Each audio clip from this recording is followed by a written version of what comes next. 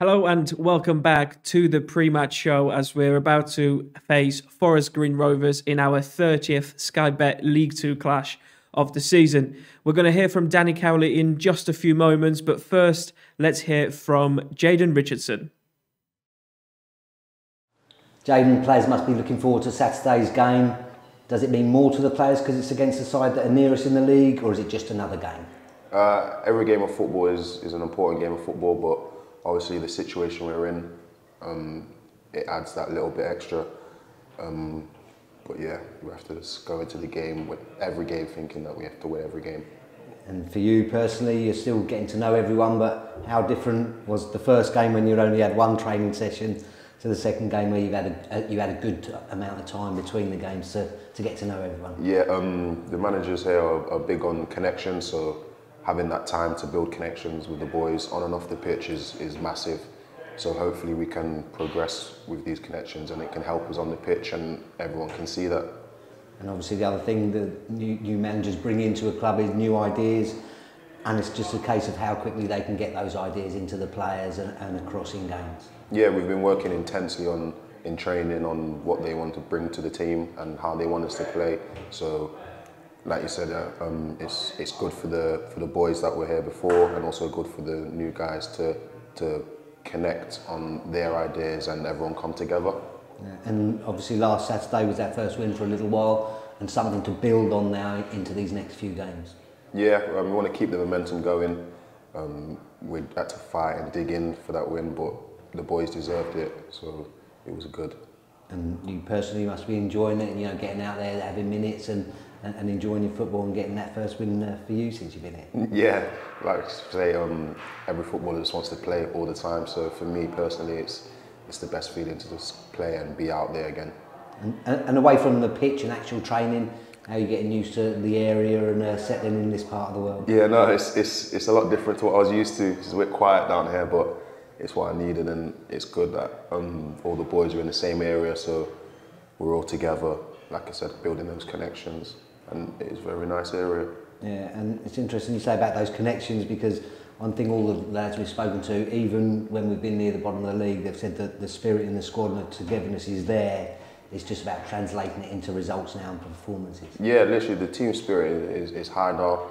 Like I said, the word connections again, the managers have just built a massive connection for everyone. So for us, it's a good feeling in the camp.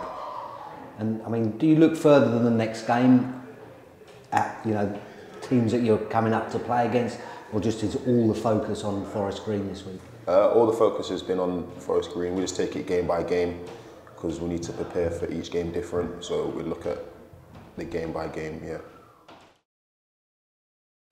It's great to see Jayden settling in, and I'm sure he'll be hoping to make an impact this afternoon. You can see the lineups on our website and on our social media. Now, let's go back all the way to October 2020, when was the last time we beat Forest Green Rovers here at the JobServe Community Stadium with Noah Chilvers, the only man on target.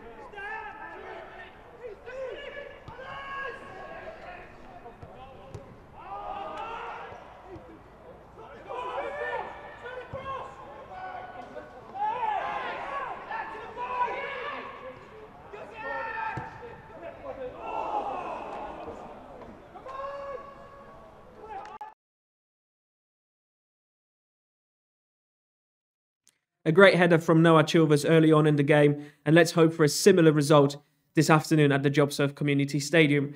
As we mentioned before, let's hear from our head coach now, Danny Cowley. Danny, it's the last day of the transfer window. As a new manager here, are you hoping or wishing it was extended so you can look at what you need to bring in, or you want it shut because you want to keep what's here? No, I think probably we'd like it to be shut straight away if possible. But no, we I suppose have a few hours to wait. But yeah, January transfer window shutting on February the 1st is a new one on me. But it's yeah, we're pleased with the work that we did. Obviously, I think transfer windows, particularly January transfer windows, are never easy. They're never easy when you've had 4 or 5 months to plan. So to come in mid-window and have to be pretty reactive hasn't been easy. But credit to all the staff, particularly Ross and Dimitri. They've been brilliant in their support, and I think we did some really good work last week. I think the aim was to do all that we could to try to retain our status in this division during this window, and I think we've made some really intelligent and also some really sensible signings. Players, Jaden Richardson, Riley Harbottle, that have done really well at the level. I think Alistair Smith has excelled at the level as well, and of course Harry Anderson is a player that won the division at Lincoln with us and also got promoted out the division with Bristol Rovers. So no, I think we've done some good work to this point. I don't see us having any more incomings. However, you have to be ready to react, and I suppose naturally you expect the unexpected in these situations.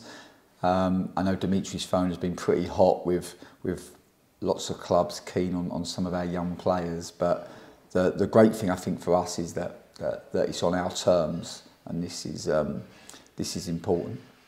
And obviously, you sound like you're really pleased with the work that's been done behind the scenes on recruiting players in. That must give you like good confidence that we can get where you want to get to before the end of the season. Absolutely. I think for us, like I said, it was about making intelligent and sensible signings. We wanted to bring some athleticism and physicality and some competitiveness to support the players that we already have in the building. I think we've done that. We've also been able to sign players that have experience at this level. And of course, when you're in the position that we are in the league, that's not always easy. So credit to everyone. And now I'm just hoping that we're able to keep hold of our young players, because we've only just got to work with some of them, but they're obviously really good players, and as a consequence of having really good young players, you understand that other clubs and other people also feel the same about them, and I suppose that's why Dimitri's phone has been hot. But Robbie has just been brilliant. I think we know how much he invests into the academy. But I think that we have a clear strategy of trying to develop young players here, and then enjoying them in the first team. And the academy do a brilliant job.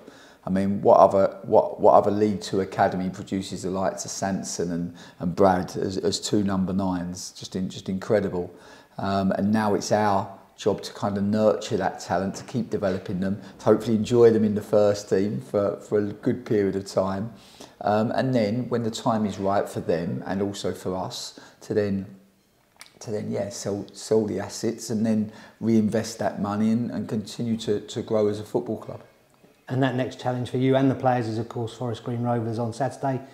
Does it become a bigger game because it's 2 teams that near each other in the league, or do you need the players just to take it as just another game?